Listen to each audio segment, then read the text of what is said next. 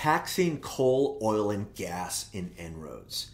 Think of this as an alternative to carbon pricing or to a clean electricity standard, one that allows you to just say, I'm going to make coal, oil, and gas, or all three of them, more expensive, to see what kind of impact that will have on temperature and the climate, but also equity considerations.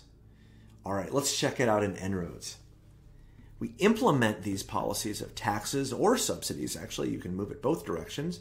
Here in the simplest version, it's just say highly taxed or very highly taxed. Underneath, though, it's very specific dollars per ton coal equivalent is what you're changing.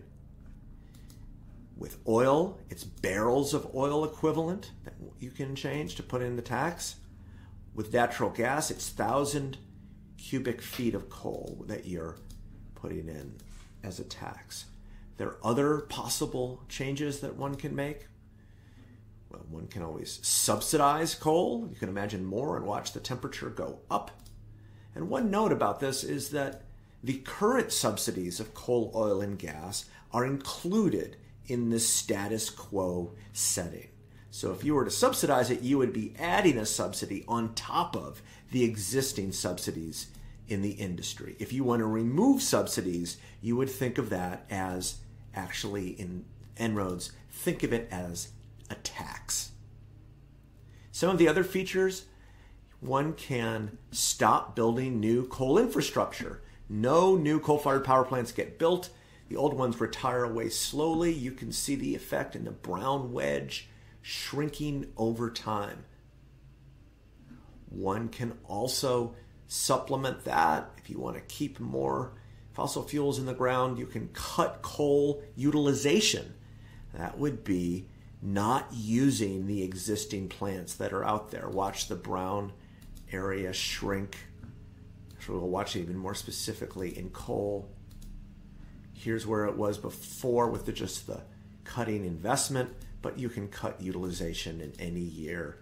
And imagine what if we had a significant drop of keeping coal in the ground. One can alternatively imagine faster retirement. Right now, the average lifetime of a coal-fired power plant is 30 years. What if that's increased? What if the retirement rate is increased? The lifespan of a coal plant is decreased. There would be less coal around the world. Now let's think more about the behavior, about the dynamics. We'll look again at coal. It is quite effective to tax coal in the model. One of the big reasons is the timing. It affects coal demand immediately, as opposed to some of the other solutions modeled here that take a long time because you're waiting for old capacity to get retired away. This was going to affect utilization of coal immediately, getting emissions to come down and affecting temperature fairly quickly.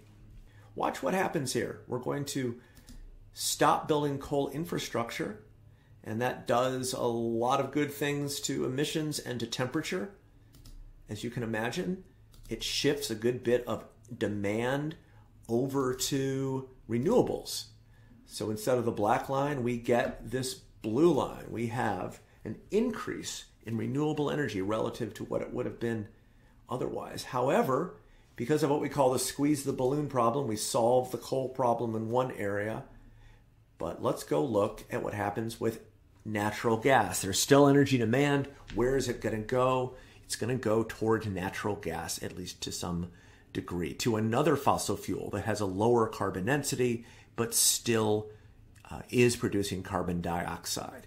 So you get a little bit of compensating feedback here in this scenario. Squeezing the balloon by fixing coal, but by creating a new problem with a boost to overall natural gas. Overall, taxing coal, oil, and gas, it is a alternative to carbon pricing, to a clean electricity standard. It can make a big difference because it keeps coal, oil, and gas in the ground in the near term, cuts out some emissions, and could contribute to a suite of policies that altogether get us much closer to 2 degrees. Hope this was helpful. Go get them.